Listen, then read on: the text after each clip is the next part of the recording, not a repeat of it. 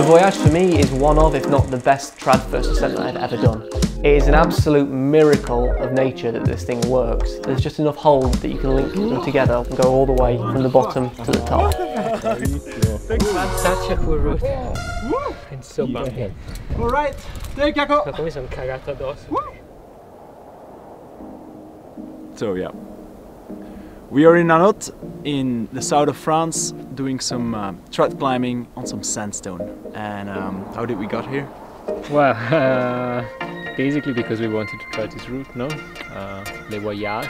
It's a beautiful climb. It was put up, or like first climbed by a friend of ours, James Pearson. I remember that he told us that he climbed this amazing line, and we saw some pictures. Or I think was the reason why we wanted to come here first. I'm currently halfway up my project. Really a dream come true. There's very few lines like this around, or at least that I've ever seen. I was really amazed when we first got here. I heard that it was good, like the sandstone was really good, but I didn't expect such a place. Like the rock is incredible. It has these amazing features, like big holes and wackos and crazy features.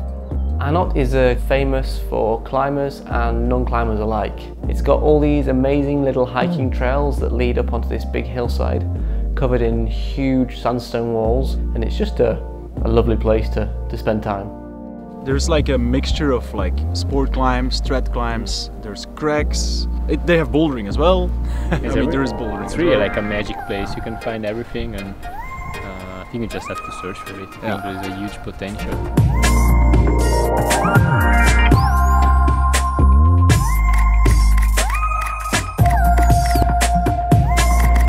Annot is also famous with non-climbers just because of its spectacular rock architecture. Even as a non-climber, you can't help but be amazed when you walk into somewhere like that for the first time.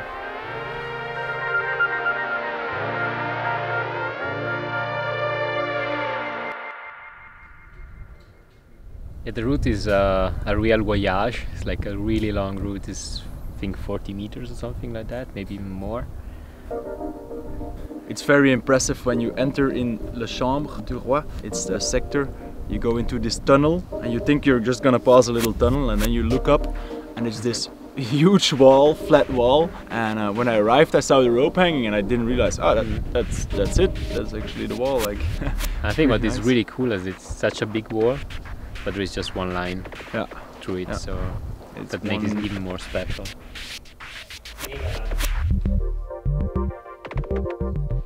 I think the line itself is really cool because you follow this first crack and then the crack stops, and you have this like crazy traverse. It looks really blank from down, and then you have just these 3-4 pockets that make the traverse possible, and then you get back to the crack. You climb a few moves, place a bit of gear, climb a few moves, place some more good gear, and then you get to what is for me the most spectacular part of the route. A smooth blank wall that would otherwise be totally impossible if it wasn't for the inclusion of several little amazing pockets. And if one or two of them didn't exist, the route simply wouldn't work. And these pockets lead you into the main crack of the route where most of the real difficulty can be found. And the first part of the crack is still okay, and then there is this hard section at the very top. Place some gear and you run out, and then you get to a really good jog, and then the last part is still... it's not hard, but like you can definitely fall. You can fuck it up in your head as well, or you can make a little zipper. You can definitely fall at the end if you're unlucky. Need so much strength in the leg.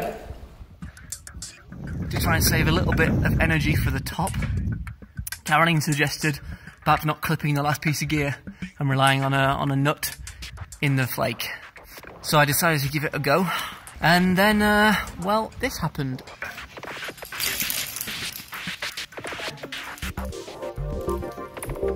Never ever has that happened to me before. The fall was, I mean, okay, it was big, but it wasn't giant, and that's not even a tiny nut. It's a number 2 superlight. I heard a big bang in the fall, and that's all that's left of that nut. So yeah, it's an adventure up here.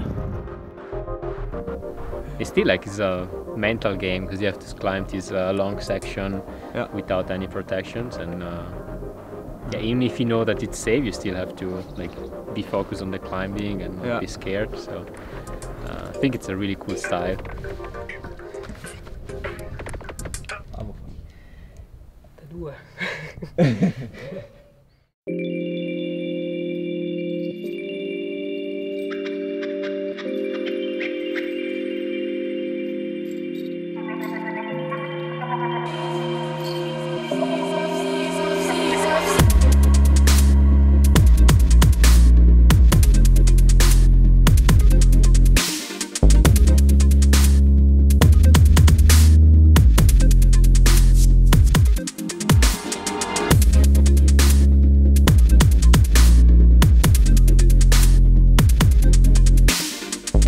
Then you have this cave where you can just chill before start climbing. It's really nice when you do like a proper attempt because you can just get inside, rest and Cool down because it's very down. cold. It's a deep cave.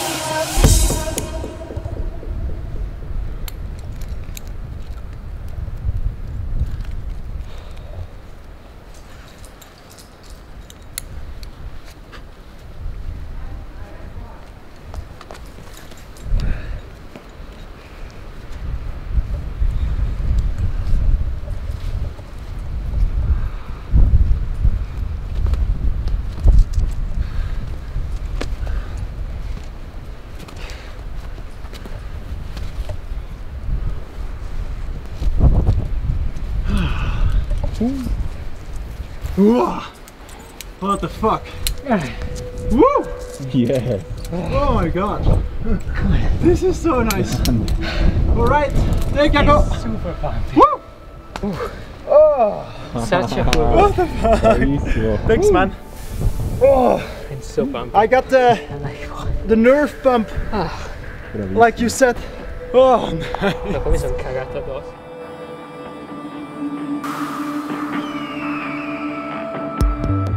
The Voyage for me is one of, if not the best trad first ascent that I've ever done. It is an absolute miracle of nature that this thing works. There's just enough holds that you can link them together one after another and go all the way from the bottom to the top.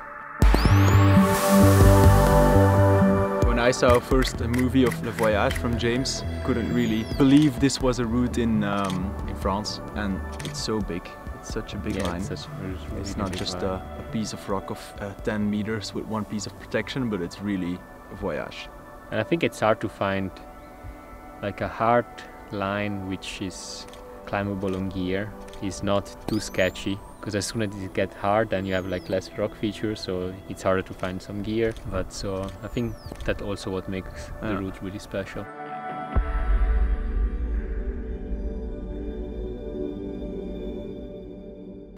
And I don't know if you realize it, but we really like purple.